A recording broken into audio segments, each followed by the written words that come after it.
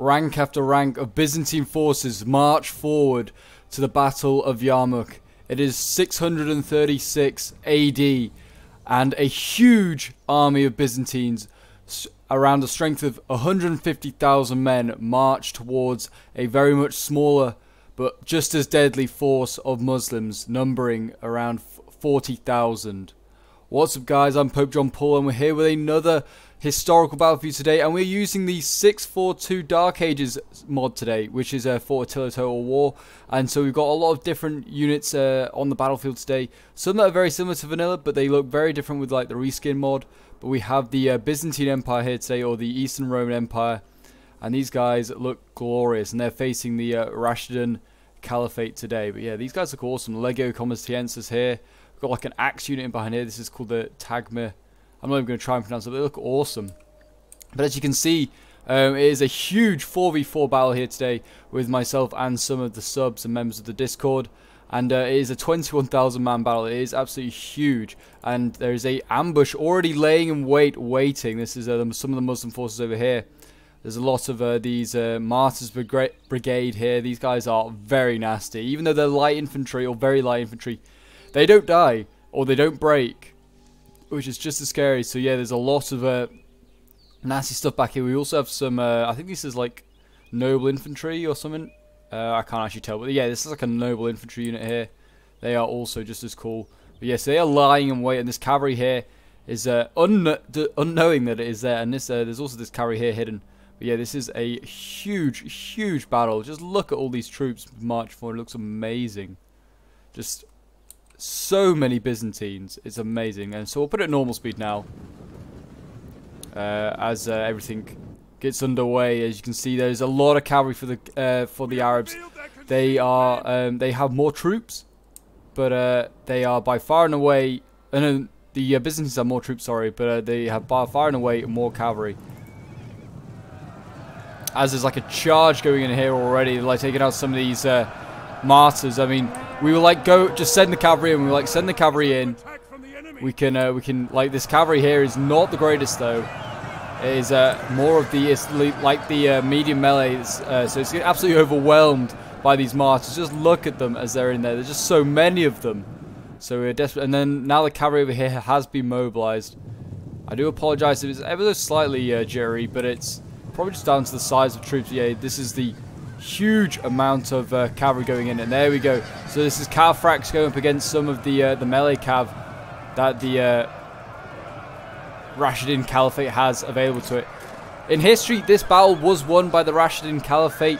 An army that is vastly outnumbered manages to beat the Byzantine army, and it's pretty damn impressive, to be fair. 150,000 Byzantines is a huge, one of the biggest like armies that they ever like put together. The Byzantines, it is a huge thing. But as you can see here, we were like, right, we're gonna have to turn our entire left flank here to basically face this new oncoming threat. We were winning some of the cavalry fights, but we were losing a lot of cavalry just as infantry. A lot of these reserves now over here go back towards like this front line here, and myself and another one of the Byzantine players just strike out to try and pin down this force here. I'm basically facing no army. I have like no army here facing me. We are about to have another cavalry clash here, as we got some cataphracts, or some Clibrinar, a name I can't pronounce, but they're basically cataphracts, but even nastier, as they come flying in, and there they go. And look at the heavily armored like cataphracts. I mean, so the cavalry for the Muslims is just as armored as well, and you can see there's infantry coming up to support. We got, this is a Scutatoy. This unit here, it was the main infantry used in the Battle of Yarmouk in history, so it seemed only apt to have them here. And we've got some medium bow cavalry in this army as well, so they'll be able to go up against the Jihad horse archers here, which look awesome. Look at the like face masks going on; these look amazing. But yeah, this is a really cool mod. If you haven't checked it out, it's in the Steam Workshop. It's definitely worth checking out. As you can see already, these Dowser units are just getting absolutely outmatched by the shock cavalry here. And the first infantry clashes have begun. Strangely, they sent skirmishers in. I think these skirmishers just got caught out of position. They didn't have skirmish mode on. But these Legio Commerciensis will be able to absolutely, well, annihilate them probably. Have some easy kills here. And I already prefer the Lego Comisiensis in this mod to like in vanilla. It looks so much nicer. And you can see here they're chasing down these another shock infantry, the missile infantry. These range units are trying to run back, and they've got a line set up here of what's this? Noble Al Rahane. I'm definitely pronouncing these names wrong, but they look awesome. And they are going to take on the Lego Comisiensis just about now. There you go, in they go. Enemy units have been rallied.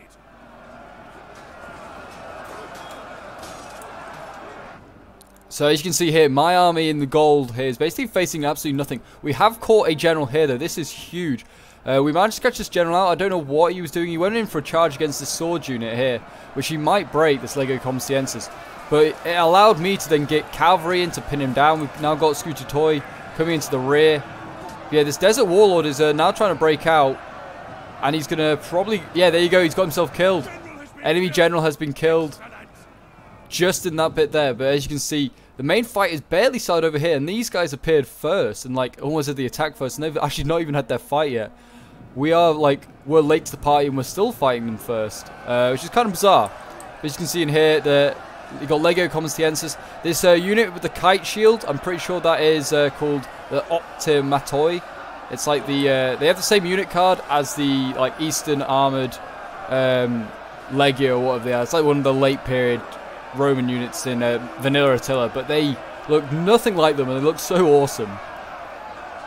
But yeah, the Byzantine army in history was made up of like Georgians, made up of Franks, Armenians, Christian Arabs. It was a really like mixed force, which is probably why the Byzantines didn't fare so well, because they had such like wide variety of different troops like in their army. They probably couldn't communicate entirely, and also it's just such a huge army. It's so hard to maneuver.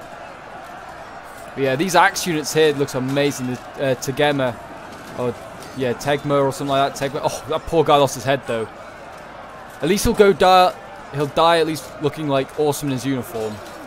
Like all white almost. They remind me of the Praetorians a bit. Their white shields, white capes. Look awesome. One of my favourite units, I think, in the game. But as you can see, we are trying to wrap around this formation here. And we've got another different unit here, which I've never seen. Like, well, it definitely isn't. It's the Antiques Nazi or something like that. It's another really elite sword unit. They basically have the same unit card as the Numenori, and they kind of look the same as the other unit we saw earlier, the Optimatoi. But as you can see here, the cavalry fight is about to begin on this far flank, and my cataphracts here, well, they're basically cataphracts, like I already said. But they're getting absolutely harassed and destroyed. They're getting focused down, but I'm trying to break through so I can get in behind this infantry line. As you can see, the infantry line is not too far away. I mean, it's literally here. And I'm trying to get some... I'm now trying to get in some Scooter Toys trying to support this. And I'm trying to get this... we're trying to get this cavalry into combat. If we can get this cavalry into combat and win, because we have a lot more infantry to support. I have an entire army that could support if needs be. Then we should win this flank, because their cavalry... They don't have enough infantry. It's all in combat right now. And you can see this front line is just about holding on. I'm going to go into slow-mo again. I know...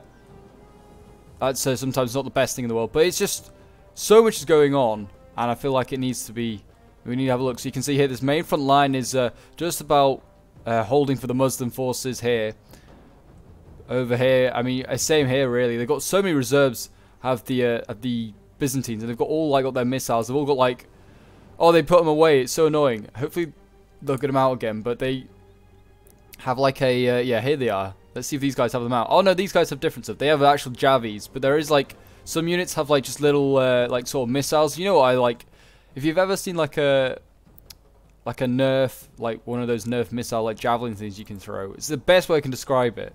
It's kind of like that. Oh, this is a really nice little line being made here. There's this Techie Heister. It's another different unit in like Kite Shield as well. It's kind of like the whole like Dark Ages period. Getting rid of the oval shield at this point.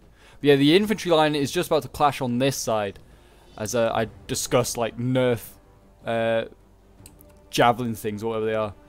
But you know what I mean? They're like a tiny little... They're almost like a small dart. That's what they are. They're like a dart, really. It's like a Nerf dart, I guess you call it. But yeah, so this unit here, look at this. This Martyrs Brigade, it's out of control. This unit won't break. It's like Berserkers. They just won't break. They will fight to the death. And they are like... They've just got like a sword. That's all they have. They kind of remind me of... like the fanatics from Game of Thrones, whose name I've forgotten. But look at that! Oh, what a nice beheading! Chop that guy down. And that's just happening across. I mean, they're getting outmatched by all of these axemen. This guy here is going to just behead him as well. Oh, so much beheading going on, but it looks glorious. It looks absolutely amazing. And there's going to be some more. There you go. There's your fair share of beheading today. But you can see this is a huge cavalry force massing on this side. And this is all the Romans have to defend this left flank. So the left flank is really in a lot of trouble for the Romans, Byzantines, whatever. They're the same thing. But yeah, it's in a lot of trouble here. I mean, we're going to win on this small flank here. These axes, like I've already just shown you, beheading these Martyrs Brigade so much. I mean, they just can't stop them. So they're going to flank around. I mean, they've got so many more Martyrs Brigade here. Look at all of this. They send them in. Someone just decided to spam them. I had set some armies out, but we had more players than we thought we'd have joining, and someone decided to spam out Martyrs Brigades and say we're just a random army. And yeah, we found out that they're really good. They do really, really well at some points of the battle. But we'll go back here, and we'll watch the front line go on. It's mainly, well, we just need to keep an eye just on this entire front, really, because it is a very chaotic. Very, very chaotic. I mean, the archers over here, we've got a lot more of our archers that they're focusing them down. Their archers basically can't get anywhere, like, without being shot. Like, they can't get out of range and get shot, but also be an effect to the battle. And as you can see here, we've broken through this huge area here. This is just absolutely decisive to this whole area. And then now this unit can be flanked around. These slingers can be caught. All of this will be caught. And the cavalry fight, they're retreating their cavalry, and they're engaging like the cavalry in little bits and clumps. And that was actually, I think, their downfall. If they'd overwhelmed us possibly with all their cavalry, they may have won this. Obviously, they didn't have the infantry support, but that might have been enough. They might be able to break the cavalry that we had with all of this. They still have some nice cavalry, and you can see here we're going to have a cavalry charge. This poor Commerciensis is going to get absolutely battered. There you go, absolutely knocked down. Poor unit. And now in comes some cavalry to try and save the day. This looks like it's some of the cataphractoi. Yep. And at this point we're starting to shuffle stuff across. As you can see, we are really concerned about this area over here. We are having a lot of issues. Our general's even in combat. We have a general even in combat. I think he was there just to hold back this flank. I'm surprised this cavalry here doesn't go into combat. It really could. Like the horse archers as well aren't that bad in combat. Yeah, we have a general in here somewhere. No ideas where he is. What is this unit with the white shields? Oh, the Pelif. This is basically the slightly worse unit than the axe unit I have. It has like no breastplate. They've just got like chainmail on. They look quite nice, but they're having a rough time. They're trying to hold back this force to allow their general to get out now. And as you can see here, this is a huge issue. All these infantry here could get caught. So we're desperately trying to get stuff across. We've got a general here that's going to have to charge down a out of control Martyrs Brigade. And there you go. All that cavalry's now committed. All of this, and it's going in after the crossbows. That is devastating. All these ballistari here. These elite ballistari as well. Doing a lot and lots of damage. So they are now able to just flank around if they want to. And then they could destroy like this entire flank here. So the Muslims have left it. Well, have got themselves in a really good position on this flank. Over on the far flank, though, it's not looking so good. I am desperately trying to send some stuff across. We've got some of those nice axes coming across. We've got my general here. We've got the other general for like the other Byzantine army here. We've got some archers coming across. But my archers are about to get engaged by these martyrs. They're going to get cut down. So that's always great. And we've got another general in combat here for the Muslims. So we could take out another one. I mean, he's looking pretty healthy. I mean, he's starting to lose now because he's pulling out of combat, but he's in there somewhere. He's a desert warlord. There was one like like huge general. What's he called? There you go, Caliph's Radif. That's it. That's the main general.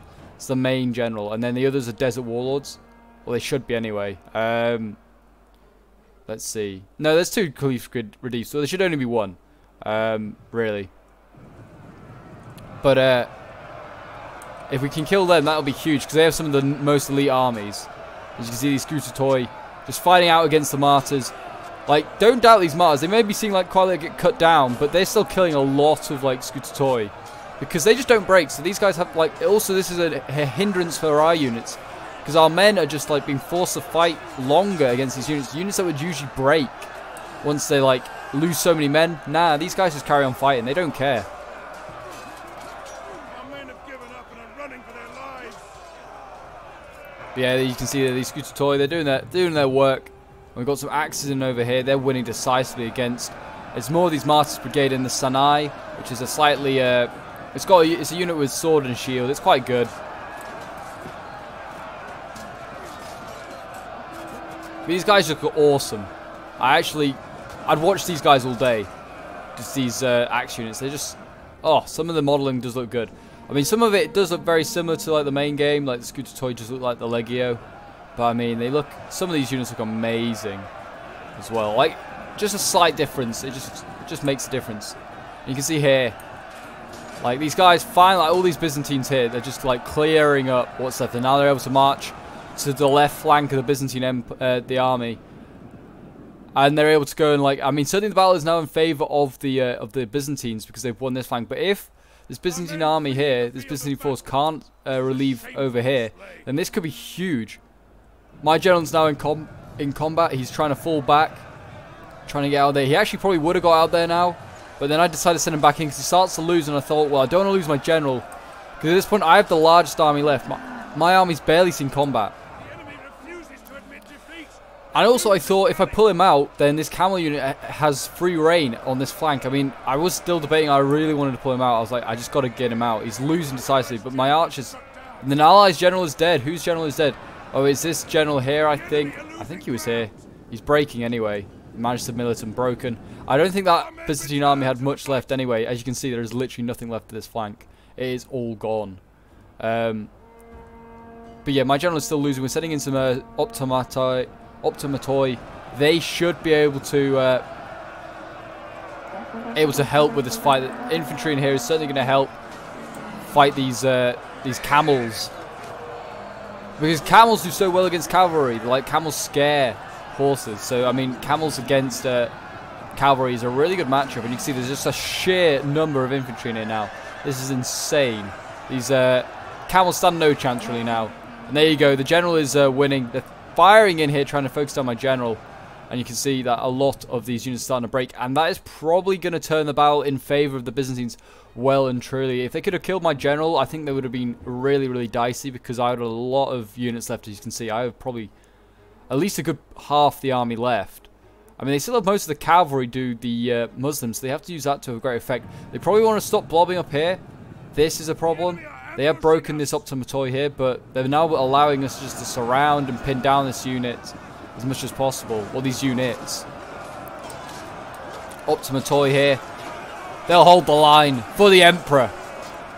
I'm pretty sure the Emperor at this point is Heraclius, who's a pretty good general. I mean, he's actually quite one of the better Byzantine generals, Byzantine emperors, in fact. And he's not actually at the battle, but he is. Shame he isn't, because he could have turned it in favor of the Byzantines, possibly. Because here we've got a nasty charge coming in into the back of these infantry here. They're getting focused down now by Ballistari. These poor, like, what unit's this? This is the Contario. That's a nice unit. It's also got the oval shields. Yeah, so have a quick look at them as they're in combat. Look at them. Look at those. Got harps on their shields. Two angels holding harps. And then this is a spear unit, Tagmaton Tychon. I don't even know how you pronounce that. These guys look pretty awesome as well. Carrying wearing like shorts, almost like baggy shorts. Look sharp, men. Now you can see here, we're just going to hold the flank with these spears. That was the plan. Allow my infantry to basically carry on the fight here. Though it's basically won. And these, yeah, you can see here these... Oh, maybe the Martyr Brigades can break. They don't usually, but we saw most of them go into, like, out of control here. But some of them clearly did break. That's interesting. But you can see here, we're going to have a charge. They're going to charge into these spears. This is probably going to be painful for the cavalry. I can't see this being at all good. Spears at them! Up and at them, men! And you can see the cavalry's getting around. They're trying to defend the generals, keep them alive as long as possible, try and keep the fight alive as long as possible. As you can see, it's basically over. There's like horse archers left. This is the most frustrating bit, getting their horse archers. But we've got a general in here, we've got infantry in here, and these Martyr Brigade, they just won't die. They just will not die. And we'll have a look at the end results, because they've got some really nice kills of some of them.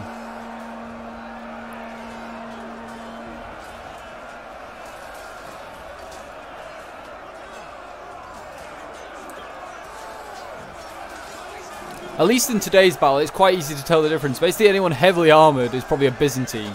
And everyone in green, or like a slight shade of green, is going to be part of the Muslim forces. As you can see there, General is wavering and he's breaking. That is probably going to cause any chain routes for any of his army left, but I don't think he's got any. We've got to have a charge here from the Jihad Horse Archers, though, into some of these Armoured Secretary. But they're nearly out of ammo, so their purpose is almost over. And here we go. In they go. And they're going to carry on like they should. They're going to go after... I think they're going after my General, because this is... We caught the Horse Archers. They decided to stand and fight, because they've got no ammo left. My General's gone in, and then we've got the axe unit back there, and he's going to try and slow this down. But here we go, a charge into the back, into my General. Oh, that could be quite nasty, actually.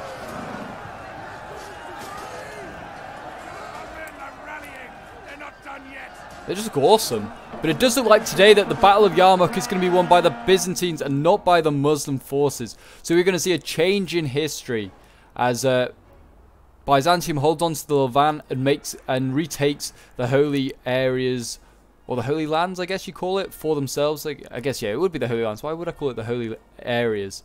But yeah, so the holy lands, they retake Syria for themselves, because that's what they lost during this campaign. They lost Syria, and basically everything got like south of Antioch. But they still held Egypt at this point, but not for long. Egypt was next to fall in history, but today they will hold, and the Byzantine Empire, I guess, will endure. They could almost push back the Muslim forces. And it's quite interesting in history, the Persian Empire and the Byzantine Empire at this point made an alliance to get rid of the Muslim forces. They saw that much of a threat that they, like, the oldest enemies, like, in history, decided that they needed to ally against the Muslim forces. That's how insanely scary these guys were at this point, that they united empires against them. But there you go, the final unit breaking. 60 out of 80 men left, and he breaks. A terrible show. Should use the rally ability. But there you go. So the Byzantines left with about 3,000 men on the battlefield, and just about every single man of the 10,000 army of the Muslims is dead, or is run off the battlefield at this point. But yeah, it's been a really, really fun one. It was really fun to fight. But I'll just quickly show you a slow, or like pause. But you can see all like the battle lines here looks absolutely disgusting. Like, that is insane. And yeah, this was a really fun one to fight. I mean, it's the same over here on this side. There's just so many bodies. Obviously, like, you can see it's like fought on a grassy field. Yarmouk was obviously slightly more in the desert, but this was like, actually, I found a map randomly in Jerusalem, or near Jerusalem, and this is what it gave us. It gave us a grassy area. So before anyone goes and says in the comments, oh, Yarmouk was fought in the desert. Yeah, well, we found a place that looked just as cool near Yarmouk, which was in the grass. So that's the only reason we used it. But yeah, we'll have a quick look at the end results. We'll check out my army first. My General getting 100 kills, which is not too bad for him. I didn't really want to risk him too much. My Spears getting 90 kills. My Scooter Toy, like my main infantry, they're pretty terrible. They're only like tier 1, but they got 139 kills. My Contrario, or I'm definitely pronouncing that wrong, but I'm not even going to try and pronounce that correctly, really. Getting 237. My Axes here getting 234, 184. So they did really well, both of those. And they were just fun to watch. They just look so good. And then the Armoured Secretary here getting 117 kills. That's pretty solid for them. I didn't really use them massively, and they often got like run down by stuff. My Cavalry, I was expecting them to do a little bit better, but I guess they were fighting like lots of cavalry themselves. So most of their kills are really like key kills that they got. But like 124, 150 for my Cataphractoi, and my Clibanori, or whatever how you pronounce that, is getting 180 there. So that's pretty solid. Then we'll have got Anzac's army here. He was fighting on the extreme left flank against that ambush force. His Spears kind of getting overwhelmed. The best getting 97 kills. His General getting 188 before he died. And then his Scooter Toy getting 100 kills. His Axes as well doing really well, getting 211, so they did really well. His Armoured Secretary getting 212. And his Cavalry, I mean, this Cavalry kind of got ambushed really early on. But it got, like, the lighter unit got 80 kills, and then the more heavily armoured one getting 177, 167. So they did really well. Then we got Mythic Heat, who was playing as... I think he was playing as one of the centre armies, but he then went to go and help Anzac really mainly on his flank. And his general getting 80 kills, his Scooter Toy getting 181, his Optima Toy getting 160, his Antisnani, how you pronounce that, getting 148. So this unit here was actually more elite. Like, look at these guys, were more elite, but they just got nowhere near as many kills as the Optima Toy. His Axe is only getting 103 kills, but he had the more, like, not as elite ones, basically. And his Ballistari, Elite Ballistari, get like no kills. He got run down by cavalry so early on. And his Cataphracts getting 140 kills. Then Aiden, who is really on my side, helping me on the right flank of the Byzantines. His general getting 62 kills. His Spears getting 50 kills. His Legio Comstiensis getting 147. His Optima Toy getting 178. 198, did really well. His Contrario getting 226. His Axe is getting 247, 246. His Arch is getting 118. His Cavalry, this is like his melee cavalry, he's getting 378. The other one like did terrible. This one did really well. And the same with his Archer Cav. 255 for this one, but only 71 for the other. So that was really bizarre. But well done to him. Then we have Escanor, who's playing as like the spammed out Martyrs Brigade. And like, look at these kills: 207. 270, 272. These guys did amazing. 248. These guys did amazing. Like his skirmishers not so well, but they did what they could. And his cavalry like getting 405 kills, 252. They did really, really well. So that's nasty. Then we've got Josmans here, who's playing as I can't actually remember which side I think he was on. I think he was in the center. I think he was mainly helping like fighting against me and Aiden, but yeah, his Spear's not doing so well. His Sinai getting 114, the best one. His Martyrs also getting like quite high kills, 118. His Nobles getting 92 kills, and his like Cavalry getting like 106. 330 for his Camel Lancers. That is nasty. And then we've got Sachex, who's playing as another one of the Muslim armies. Like I said, I think he was on our left flank as well. He like had a really hard time, as you can see here. Not masses of kills from any of his units. His Sinai here not doing as well as Josman's. His noble infantry doing quite well though, 113. His archers not doing amazing, and his cavalry getting only 108, the best one. Then Dodge Gob, who was kind of a bit everywhere. I think he was kind of like everywhere a bit. He got like quite a lot of kills with his Martyrs as well, 159. His Sinai getting 102. His he has Kushite Shotels. He had a few of these guys. Not doing so well, even though they're supposed to be really, really strong. They like did nothing. And his slingers and skirmishers kind of got caught out by our infantry early on. Get like no kills in his cavalry. The best one getting 186, which is this Muslim light horse archer. So well done to everyone that took part. Thank you all for joining. Really appreciate it. It's a really, really good battle that took place, and I thoroughly enjoyed it. Oh God, can't even speak. Thoroughly enjoyed it. There you go, a brain fart there. But if you enjoyed them, do remember to leave a like, subscribe if you're new around here, and if you'd like to join some of these scenario battles, do join the Discord. The link is down below in the description. And until next time, Legionnaires, bye for now.